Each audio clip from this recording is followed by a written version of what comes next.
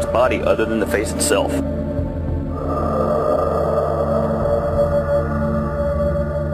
There are in fact 4 different types of, what we think of as Sasquatch or Bigfoot.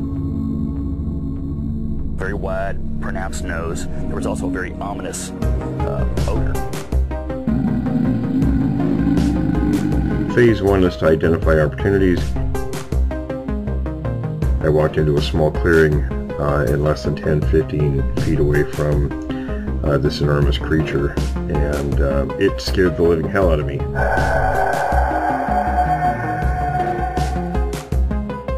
Phase 2 is conducting investigations both of witnesses and locations. The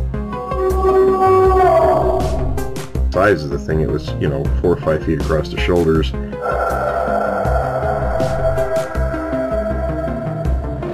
Phase 3 is profiling research areas, what's there, how they move, feeding, things like that.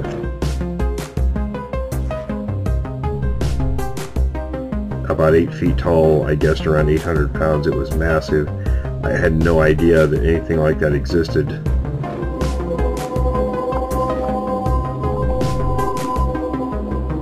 Phase 4 is create an intercept plan.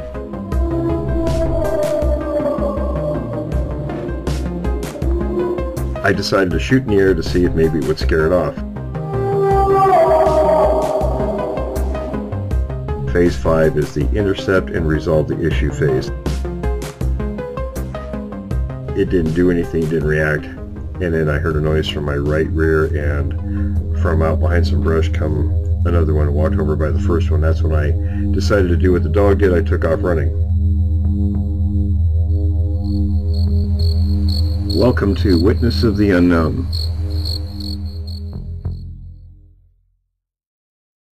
Hello everyone.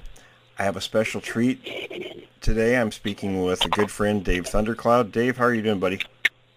I'm okay. How are you all doing tonight? Good, good. I usually don't, and of course, you've heard enough of my interviews, I don't really have a set format. What I usually do is just sort of let the person, the witness, do the talking. I don't like to add things into an interview, so I guess just start off how you first got involved in all this and kind of take us through, things that have happened.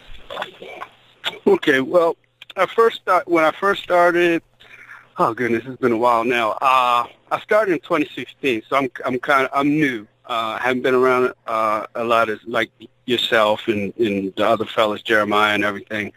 I actually started by accident. I was checking out some reports and I was curious about the big, the Bigfoot and the legends and everything like that.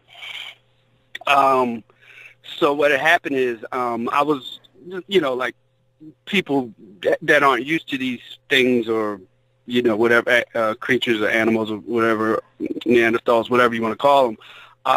So, I was skeptical and I'd heard that in Maryland, because I'm in Maryland State, we ended up having a sighting in 2016. And that really kind of just kind of set me on the kind of, a blazing path, so to speak.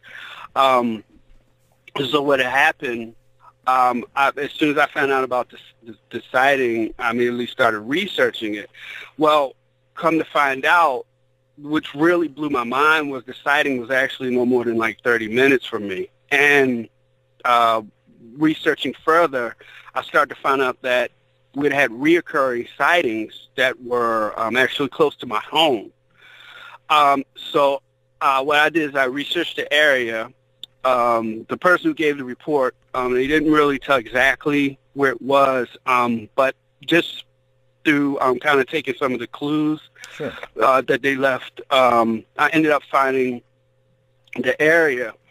It's actually an area that we call 295 Corridor. It's actually two areas, 295 Corridor, and we had some more sightings in Annapolis, but let me not get ahead. So I researched the area. I went out there. There wasn't too many people. This is a large area. Has like, I think they have like one of our main rivers. I think it's like Patuxent. That's one of our main rivers. Patuxent River goes through this area. lot of lakes, huge lakes, a lot of coverage. It's a good area where a squatch could probably hang out. One squatch, not a family, could probably kind of, lay low for about 2 or 3 days and move on. So I went out, I checked the area. I didn't expect anything. Fortunately, I met a woman there. She kind of frequent the area. She's a avid woods woman or whatever you want to call it.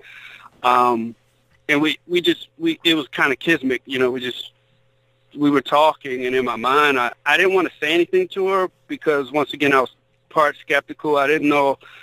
I just wanted to ask her, have you seen anything? Have you heard anything? But fortunately, she just came out. She just poured it out on me. She was like, and I did not know this lady. I didn't. This just happened. It was luck. Sure. Well, blessing. But she got to talk, and she said,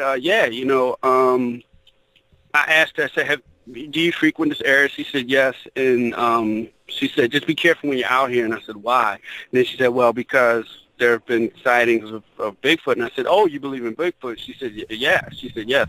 I said, okay. I said, well, I have an interest in it. And she said, well, yeah, we've had sightings. There's a couple fishermen that have had sightings. And at the time, I didn't know all the science behind the Sasquatch, or the hunters were seeing them and things like that. I didn't understand any of that, but she just poured it on me, and she was telling me the areas, which was really good. So I made sure I documented that, everything that she was telling me. So what I did is I started to research this area, which is not far from NSA headquarters, because with DC, and I'm sure you know that, Captain Will. Sure. You probably know all the main places like that. Mm-hmm. But anyway, way better than me. So anyway, I started by myself, and I was researching this area. Several times I would go out there constantly, at least 2 to 3 times a week, just seeing if anything was going on. And at the time, I guess it was good because I was kind of, I didn't know what I was doing, so I could not assume, what was nature, what was, Sasquatch. But the good thing about it was I saw a lot of things, and I got a lot of photo evidence. So what I did is I started taking pictures, and there was a guy online. I used to take just one picture, but one problem I did have was because I was so in that mindset of, well, if it doesn't look like Patty, it's not a Bigfoot. And my mindset was kind of like, well, I'll just take a picture of this, or I'll just take a picture of that, but I don't see Patty. And the strange things that were going on, the sounds I heard, or the things I would see around this area, I really didn't, I was kind of, I guess you could say biased or prejudiced. If it didn't look like Patty, mm-hmm. then I didn't really, take it in concern. I didn't understand a lot of things, and which, like I said before, was good, but was not good, because then everything I saw was not Bigfoot. So certain things I saw, I could still look with a skeptical eye. So what I started doing was really documenting the area, going out every day, trying to, listen to people. I would try to listen to, like, big fella, the guys like you, and really start watching some of the old guys, like the man that was kidnapped by the Bigfoots. I would listen to I like hearing a lot of the old stories and the legends. And I would continue to go out, but once again, I still had that mindset of, was Patty. But then I started to hear, people's eyewitness reports, and they were telling things like, these things aren't just, big hairy creatures that look like Patty. Some of these things look like primates. Some of them look close to human, and that really blew my mind. So anyway, after a while, I was started documenting, and I heard a man online, and he said, take at least 3 pictures of everything. So that's what I started doing. And my attitude was kind of like, okay, well, this is cool. You know, I'll just take 3 pictures of everything. So at this time, I didn't know, I wasn't really on Facebook, and I didn't even know. I didn't know about the Facebook groups. I knew about, like, the talk radio, like, I found out about your show much later. I think like maybe 2017 or something, maybe late 2017. But I was just listening to a lot of talk radio, hearing certain things, the old, George Norrie, Art Bell, things like that. And those shows really didn't, you know, they just kind of told you the legends of Bigfoot and the cool stuff, you know, the horror stories, but it didn't really get to the meat and bones of the science. Mm-hmm. So I kind of just, you know, did what I had available to me at that time. So one day I was just in my area, and nightfall came. And what happened was one of the rangers in the area, I saw him before I went in. I just waved to him, and usually I carry a big bag with me, or a military backpack that I got from a surplus store. So I didn't want to really start anything or attract a lot of attention or have any questions, because I didn't want to get into it. So he saw me, I saw him, gave him a polite wave. He gave me a wave. I went on about my business. Nightfall came, because this was in the winter, and it was like 3 o'clock, and I was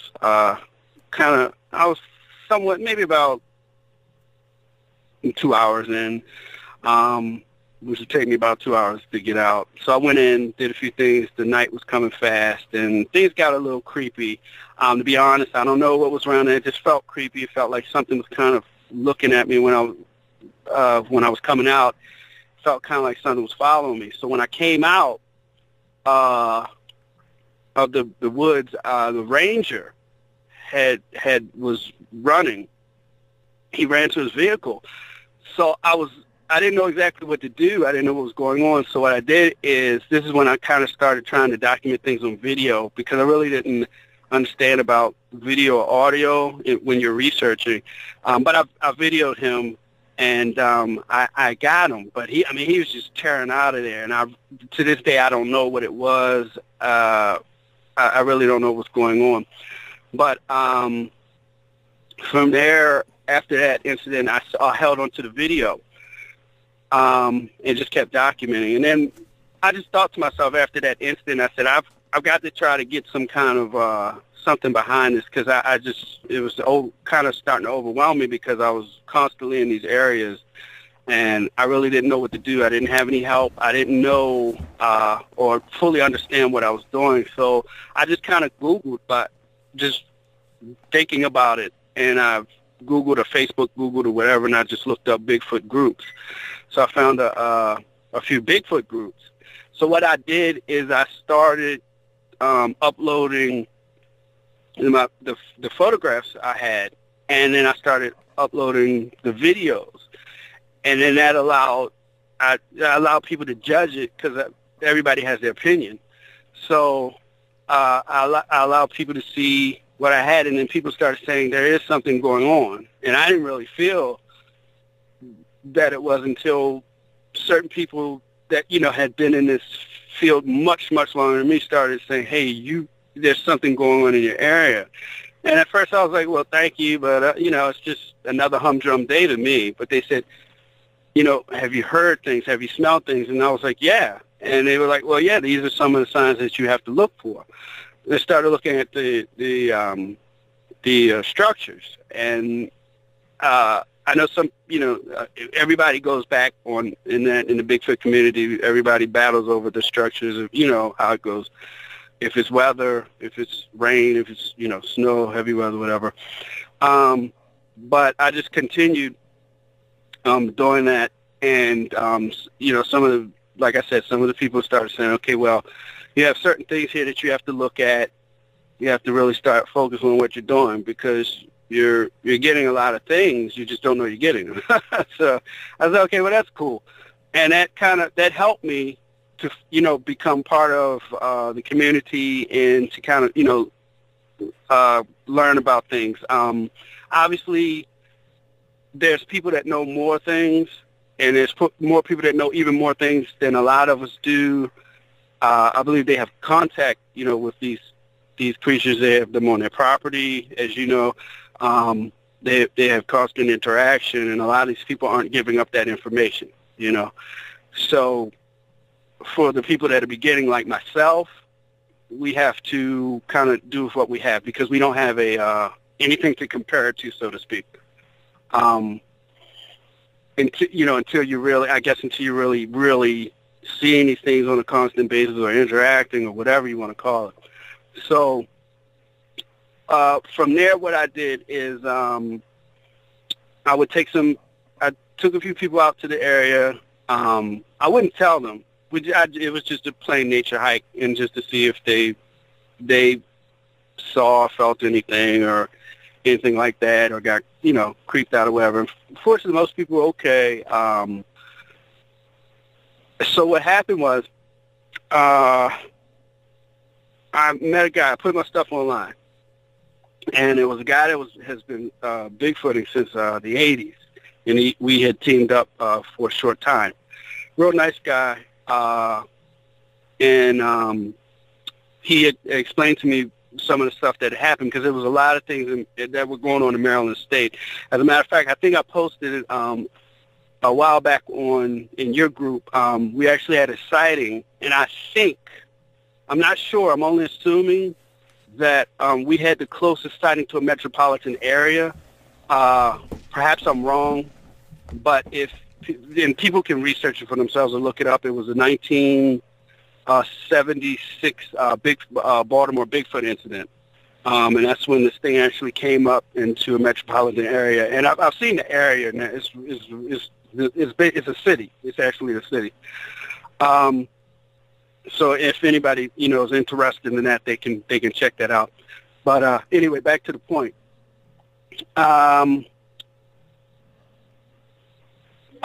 I was really in this area heavy for about a year. Got a few good things. I started leaving food. I know you're not supposed to, but I would leave food just to see if anything would happen. Do the traditional thing, leaving the peanut butter and crazy stuff like that. And sometimes the peanut butter jars would be taken. Sometimes they wouldn't. At the time, I would just leave a jar. I wasn't really fancy about it. I didn't know. Like I've seen a lot of the Bigfoot researching women are really good with that because they know how to time it and date it and everything. I didn't understand. I just left it and left the lid on. And if it was gone or the lid was off, I was happy. But anyway, I made sure I documented it. What had happened was after I felt that I kind of exhausted the area, there was not any more going on. I moved on. I ended up researching another area, which is in what we call Annapolis, Maryland. Ended up finding out that Annapolis, Maryland had a lot of swamps and things like that. When I found out about the area, I took a friend of mine, and we went out to this area. I was over anxious. I didn't know anything. I didn't know a lot about hiking and things like that because I didn't do those things since I was a kid. So we kind of rushed post hastily. Like it wasn't cool what we did. But what we did is I called up a friend. I said, I want to do some video of this area. And he was skeptical. He doesn't believe in the Sasquatch thing. But he said, okay, well, I'll go with you. So we got out there maybe about 10:30 at night.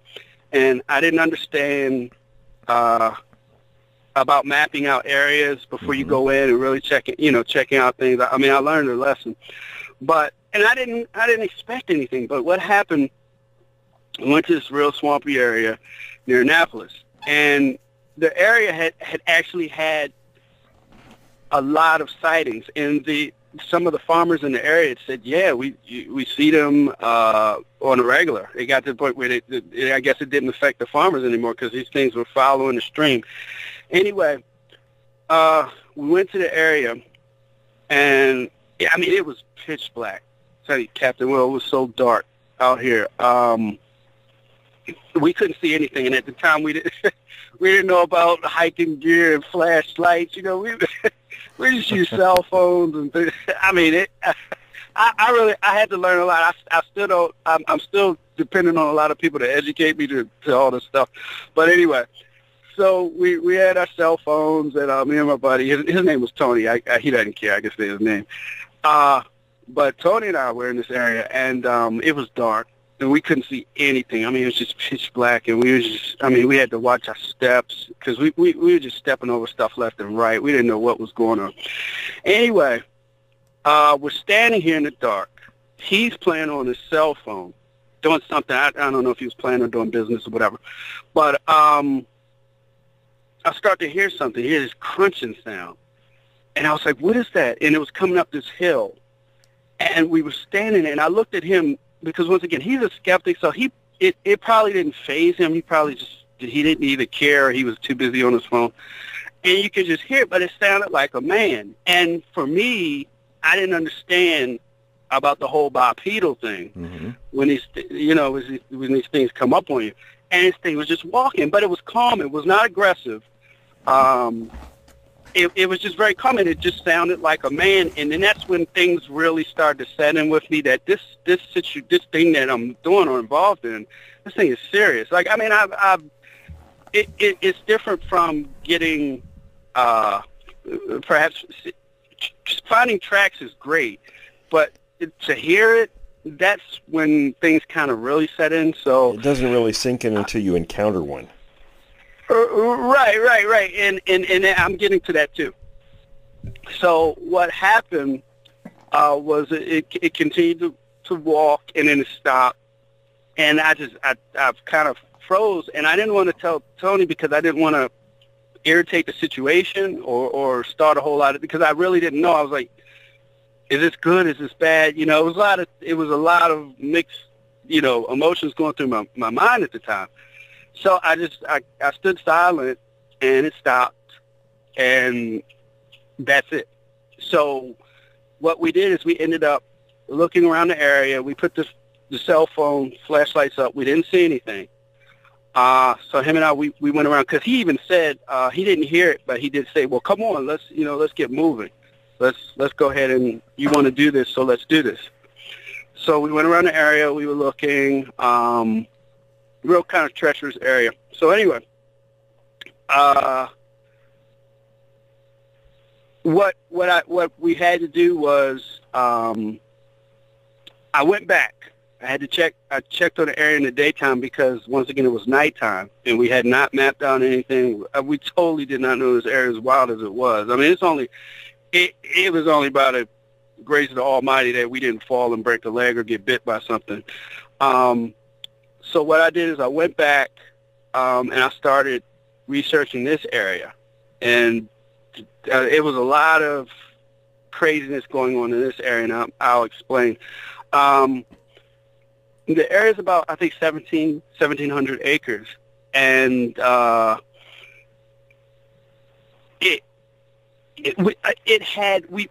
actually found in this area, and I posted it, and I think Jeremiah knows, but I make sure that, I try to do the best. Anything that I tell you, I try to have either photo or video evidence of it.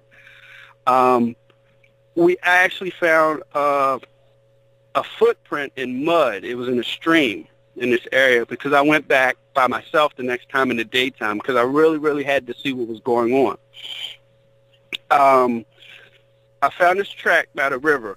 Now, from the river, there was a hill, and on this hill, I really, really wanted to get up this hill. Like, I just had this infatuation with getting up this hill. The area has a lot of briars and sticker bushes. It's terrible. So, it's just natural environment. Nobody messes with the area. So,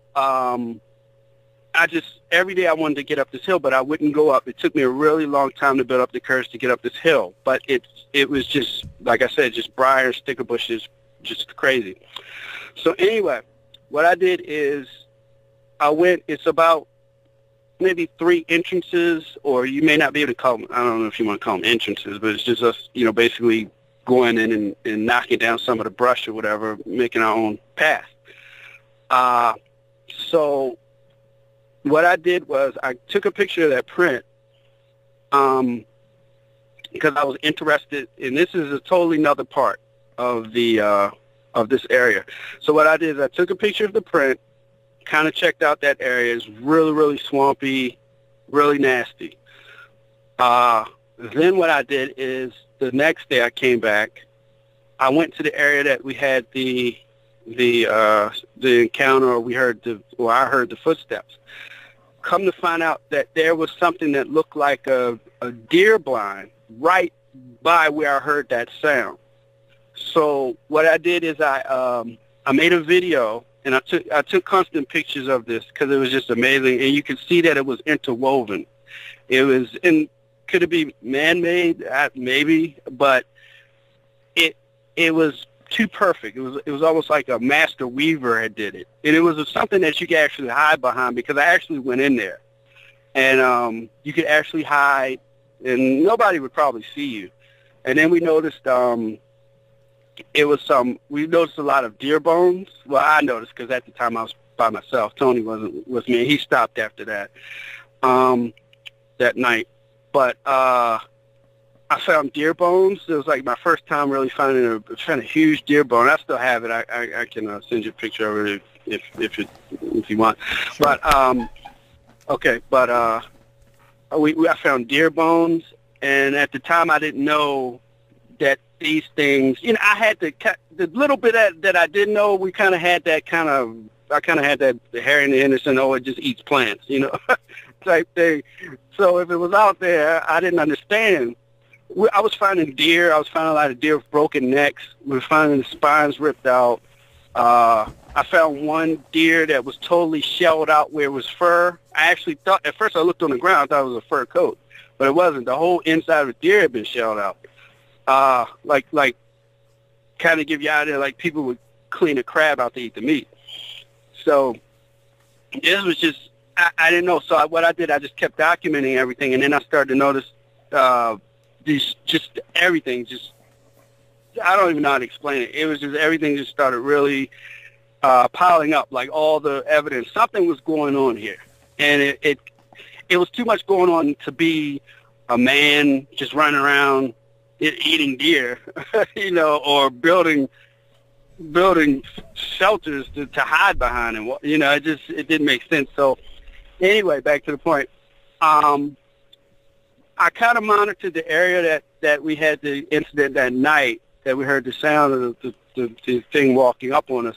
And I noticed there were several different structures. I took pictures of them, things where somebody actually could hide in and do some serious damage if they wanted to, or what do you call it?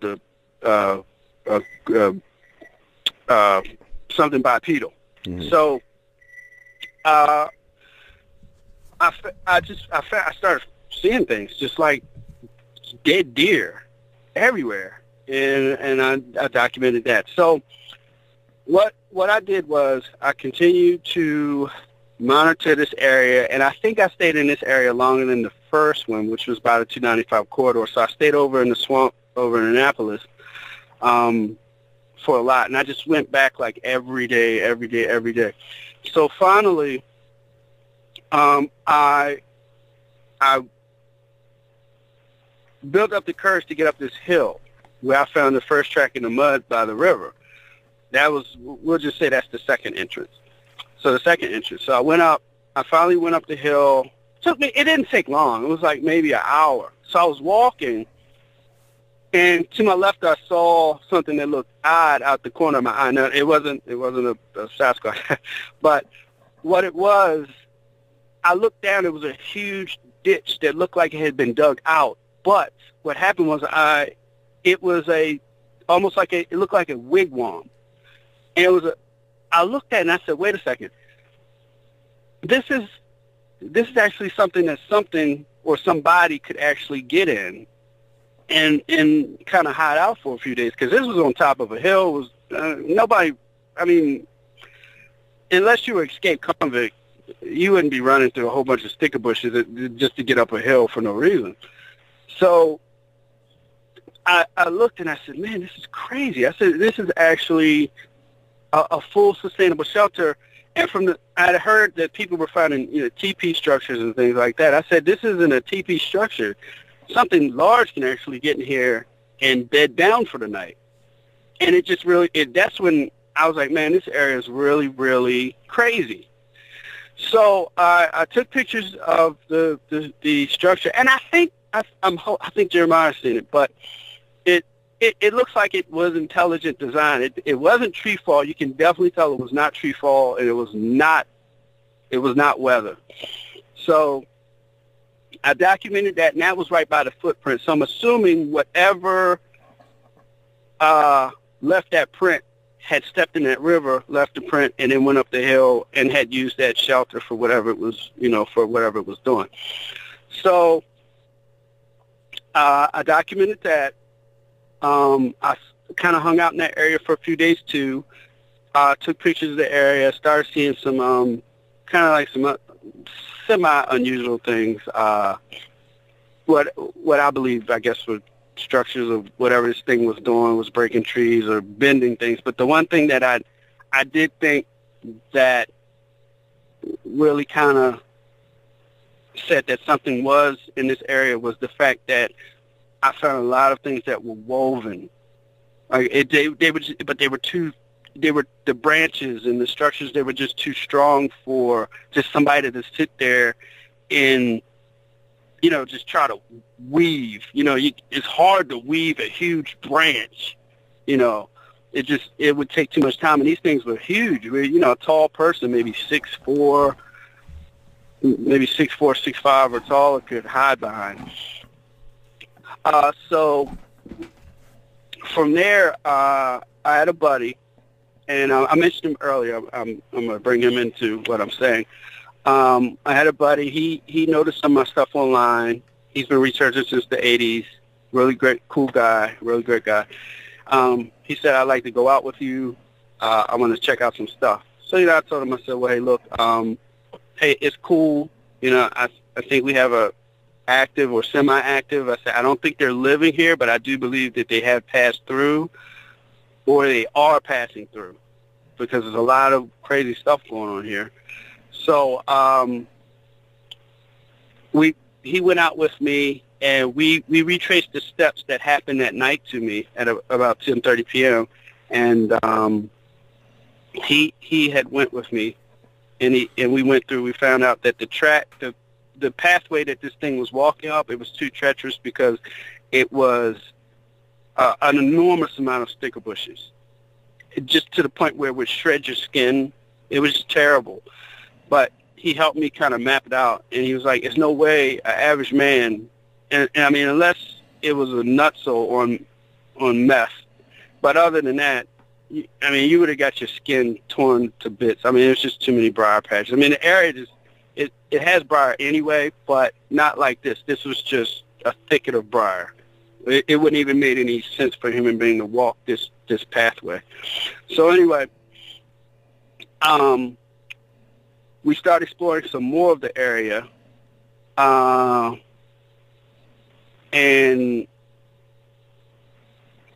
it got to the point where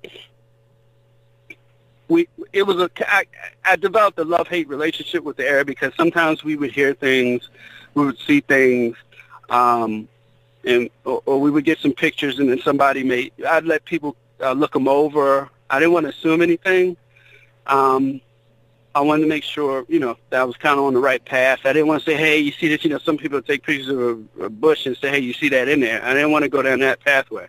So if I heard something or saw it, I tried to take a picture. I would do old techniques like we learned in high school with with 3 shutter speed and all that, and I would try to, just do kind of sneaky stuff, put the camera on my back or put it on my leg and take a picture and act like I'm not paying any attention. And it got some okay. I think it got some good results. So we kept in this area. Sometimes I would return back to the area on the 295 corridor. I would go over there just to check up on things. I would leave food. And once again, I know you're not supposed to, but I would leave food just to see. Sometimes it'd be taken, sometimes it wouldn't. I got lucky actually, when I went back to our first area, about 295 corridor, it looked like we found a baby print. I took a picture of it by where I left the food. And the food had been, you could tell it had been tampered with. And then I saw a baby print right by the lake. So that was really cool. That was great, which I'm hoping, maybe it was almost like a newborn juvenile.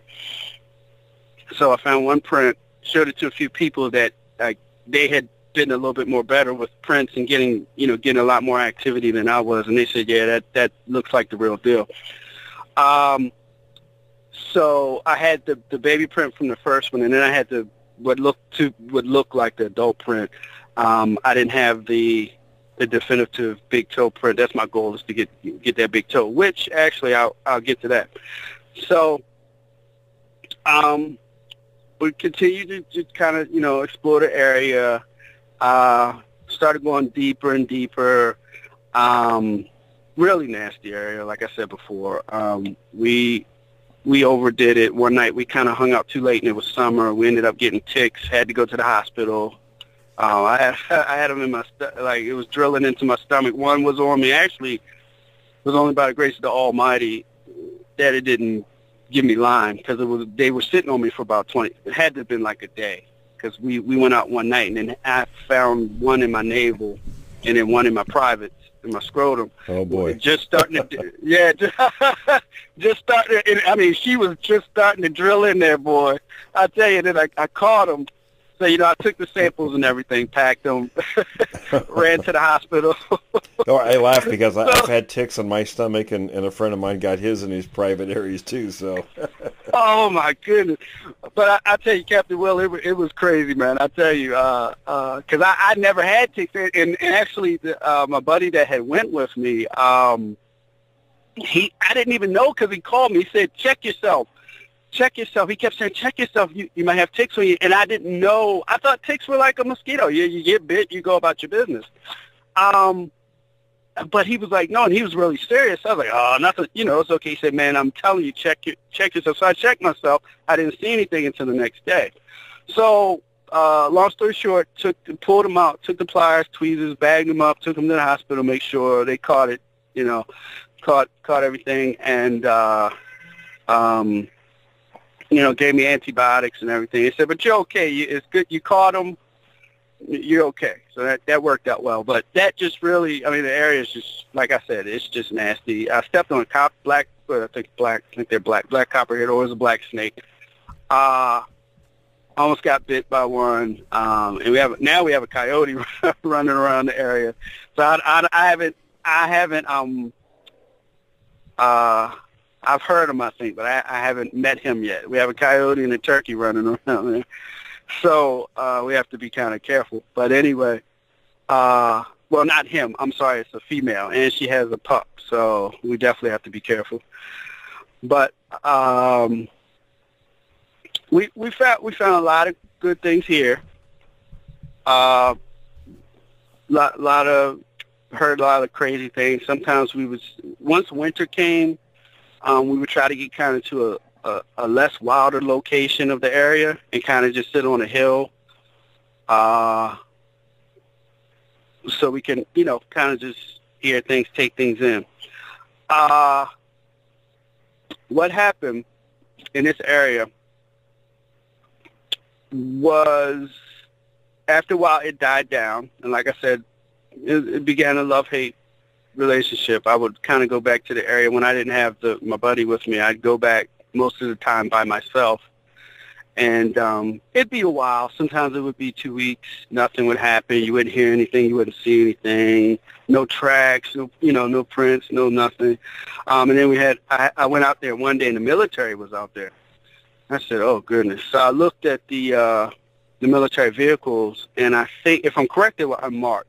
And I have a picture. I took a picture of them. I documented that too.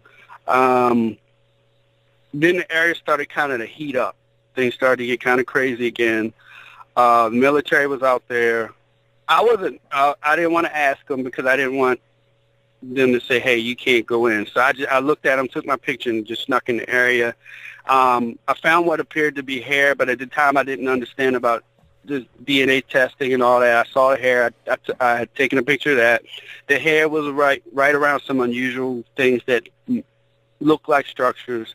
So I got some photos of that.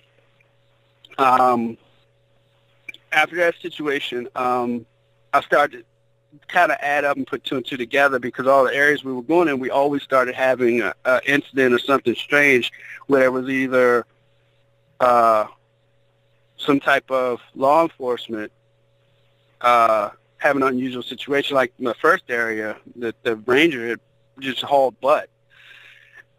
He hauled butt out of there. And the new area, we had the military there, marked vehicles. And then another time, actually, I'm not sure if it was, to be honest with you, I'm not sure if it was a few weeks or a few months. I still continue to go to the area. I went in there one day, and then that's when the forestry worker, policeman, and I think Natural Resources Police came up. They were really, really cool. I just kept my cool. They saw me. And they asked me, one of the guys asked me, he said, "Hey, son, have you seen anything unusual or heard anything?" And obviously, yes, I have. I've seen it. But I didn't want to blow the spot up, and I felt guilty, but I told them no, sir. I didn't want them to lock the area off in case. So they were out there. And I think I got a picture of their vehicles. But fortunately, they let me go in that day. They didn't stop me, and that was it. After that, I just kept doing the same thing over and over. After things died down, we had found another area that we didn't even know, and this took like maybe almost a year. That was kind of a thicket of thorn bushes and everything, but it wasn't as bad. It was overwhelming. It actually, you could get claustrophobic in the area, but it wasn't where you couldn't get through it, which was cool. So we found another area. We looked at that area. We didn't. Yeah, things did get kind of, I wouldn't say they did, but it did get kind of crazy. We ended up staying in this area and found out that it led to an open field with power lines. So what we did is we went through the thicket of thorn bushes. We went over by a power line, and we kind of hung out for a while. The sun was going down. And then that's when we heard something over in the brush. So I asked my buddy. As a matter of fact, this was when I got who's my partner now, JP. And JP he was totally new to Bigfooting. I didn't know what I was doing either. So JP had a thermal. He didn't have a thermal on him that night, which I was like, oh, darn it. But we heard something in the bushes, and we saw what looked like crushed deer bones by the power lines. We saw what looked like something had stepped on them. I did document that. I was really upset though that he didn't have his thermal, and go figure. But because we did hear something in the brush near the crushed deer bones. So now when we go out, I just constantly always remind them, bring your thermal, no matter what. Just please bring your thermal. After that, now I have to back up what happened. Before we had that night where we found the crushed deer bones and we found the power lines, because we didn't even know power lines were at the end of this area, I posted some stuff. I had a woman, real nice lady. She asked me to come out to her property. She said she had these things, and she had a few pictures, a few unusual, weird things. But once again, I was still a little bit skeptical. She'd show me crazy pictures of. She'd leave out whole banana. I forget what you call them, banana stems or whatever, and leave them out. And then the next day, the bananas would be neatly pulled out, but the whole stem was intact. Like, as human beings, would just rip a banana off, and go about your business. but she would leave them in her driveway. She said these things were coming up in her driveway, which really amazed me. So, and I think this was the winter of I think this was the end of 2016, the beginning of maybe 2017. So I'm kind of going back and forth. You have to excuse me, because it's been a while. So, what happened was she kind of showed me. She showed me these unusual things where she showed me it looked like black figures in a woods or in a tree line, but I just couldn't make them out. And she showed me the crazy things like the banana rinds and things like that. So I said, well, look, we got to really talk, and we became good friends online, and then we talked on the phone, and, really, really clicked, and just really became, even beyond Bigfoot, just really became good friends. So she said, well, look, I have a bad leg. I can't get all the way onto my property, so I'm going to need you to come out here and get on my property. Now, this is, Captain Will, this is when things, I noticed that this wasn't as black and white as I thought, and she really kind of expanded my world on this. What happened, she's in Virginia. If I'm correct, I don't think she's actually far from Quantico. So we went to her area, and I wish I could, tell you the area, but she won't allow us to reveal the area, because it's definitely something going on. So anyway, I called up a buddy, a coworker of mine, and I said, you want to go out and just, help me do some filming? And he said, what are you doing? I said, well, I'm looking for Bigfoot. And he said, well, that's crazy, but okay, I'm open-minded. So it was great. So he came out, and he brought his lady friend with him. So that was great. So we all went out there together, met up with the woman, and automatically things just got set off. We were there in the daytime. We pulled up. We spoke for about maybe 20 minutes. So she said, okay, I'm going to show you where to go down. She had a steep hill. She had a backyard and a steep hill. She said, go down that hill and check out and see if you hear or see anything. And I looked, and I guess just kind of, I call myself a structure nut. I guess really, like, if I love structure. I love just seeing the cracks, the breaks. I know everybody doesn't believe in it, but I love it, and it's just great. But I didn't see that, and when I did not see that, I was upset, because I said, well, I don't see anything, and plus the land wasn't massive. It wasn't massive. It was a little bit of land, but once again, at that time, I did not know the little bit more that I do know now. So anyway. Went down for property. We were checking out the land, and me and my partner, we left the young lady. We left her up on the hill with the woman. I told her, just in case, stay up here. Stay up here. We don't want any trouble. We may have trouble getting just us, the two guys, out of there. So we went down, and I started hearing this tree shake, and it was just crazy. And I was looking at the tree, and I was just standing there, but I didn't feel scared. I was just in awe. I was in amazement, and you can hear it. It really sounds like people say they sound like monkeys, and I just heard this tree shaking, and it just sounded like little monkeys shaking a tree, and you could hear them, and they wanted to come out that tree. Whatever was behind that tree, shaking this tree like crazy, wanted to come out of that tree. I can tell you that now. I don't know if it was the juvies wanted to come out and cause havoc or hurt us or play, and maybe the adults. Obviously, they say when the kids are around, mom and dad are around. So maybe dad or mom was around telling them in our own way, hey, don't come out. Those are humans. They seem cool, but don't come out that tree, or you're going to get a spanking tonight. But these things really, you could hear the aggressiveness. They wanted to come out the tree, and you could hear them moving around. It was just crazy. So that was kind of like my second hearing or audio. I don't know how to say it properly. You have to excuse me. But so I heard them just crazy, just shaking the tree. So my partner at the time, or my buddy or whatever, my friend, he he at first he was kind of mellow, but I think something had kicked in. Like he really saw that something was going on, and he wasn't prepared for this because this was his first time out doing this. And I just saw fear come over his face, and I was like, "Are you okay?" And he said, "Well, look around. Let's just look around. Let's hurry up and look around a little bit more." So we looked around, and we not too much. We didn't see anything. We didn't see any structures or anything like that. And then we saw a steep hill that led into the lady's backyard. So we didn't take the same pathway we went down.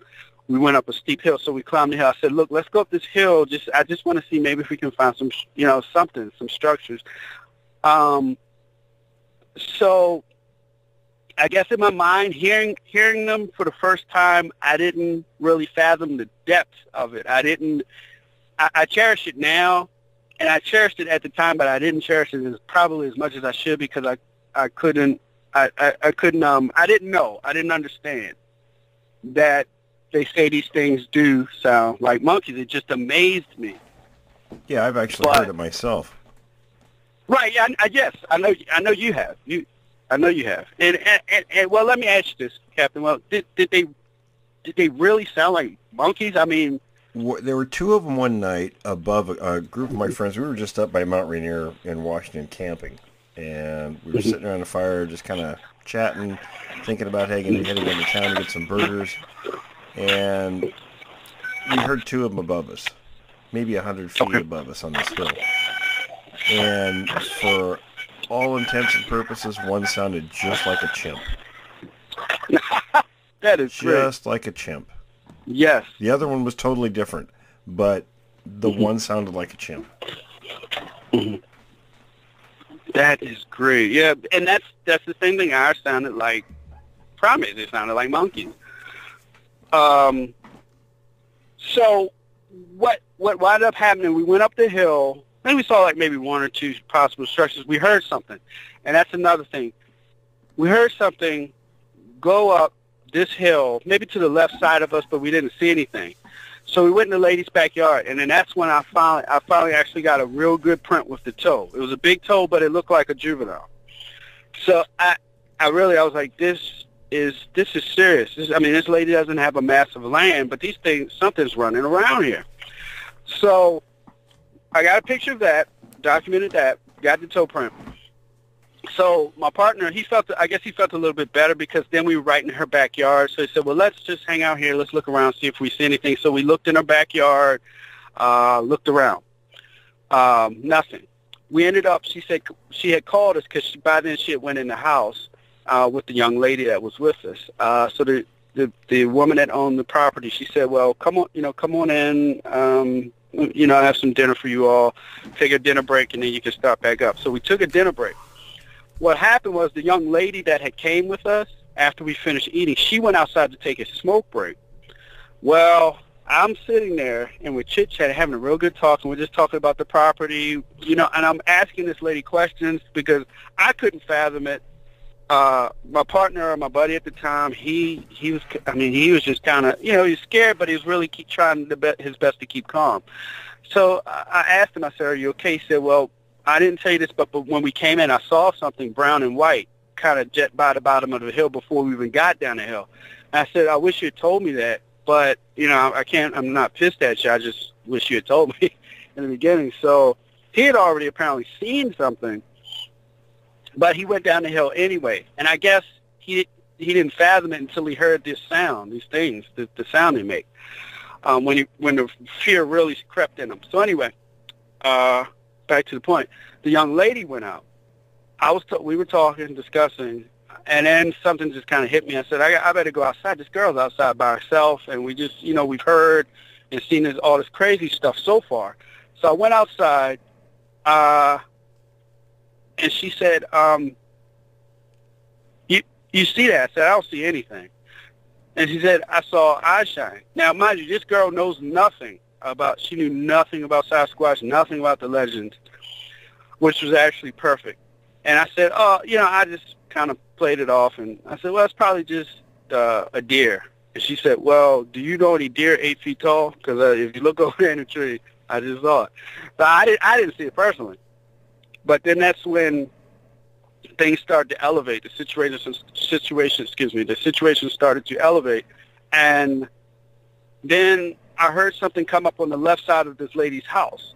And it was shifting through the leaves. You could just hear it. It sounded like a group of people. So I ran to the side of the house. I didn't see anything, but I heard, and you could just hear these things coming up on the side of the house. And I thought at first, oh, it's, probably just, maybe it's kids in the area, just joking, or maybe they're just wondering why we're here on this lady's property.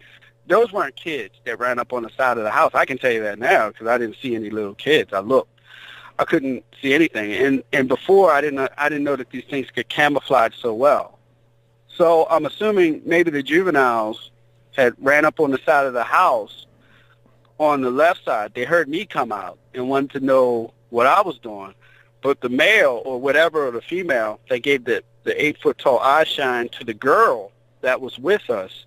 She had seen that, and she had heard something. And I think, Captain Will, I'll tell you this, I think that we got more activity because she was there. And I really think, I'm not sure if she had a fragrance about her or good something like that, but I really think these things really wanted to get close to her.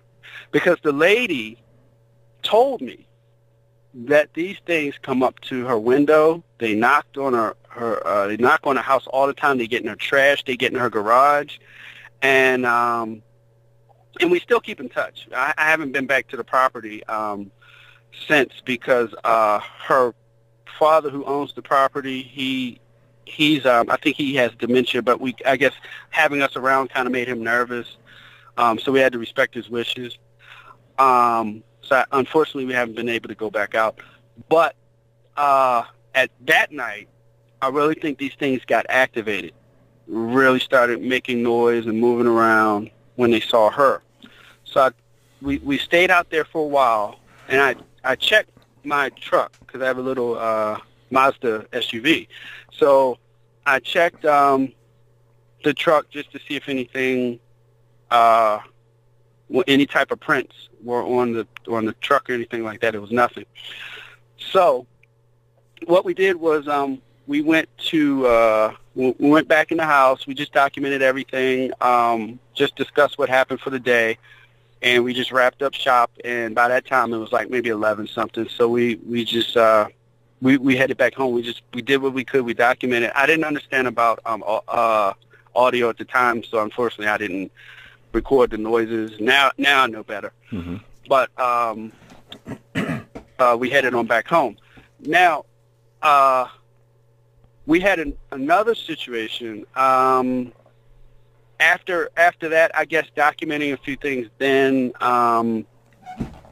we started getting a little bit of notoriety, because I didn't mind traveling. I actually like to travel. If people, if they want us to come and check the area out, or whatever, if they feel scared or whatever, we're happy to go out. If anybody wants us to, we'll definitely go out, and if they want us to stay or whatever, we'll stay. So after I lost him, my partner from that night, because he was just totally freaked out. He won't go out anymore. He would barely talk to me. As a matter of fact, we just started. that tends to happen. Right. Well, you know, Captain Will, you know how it is.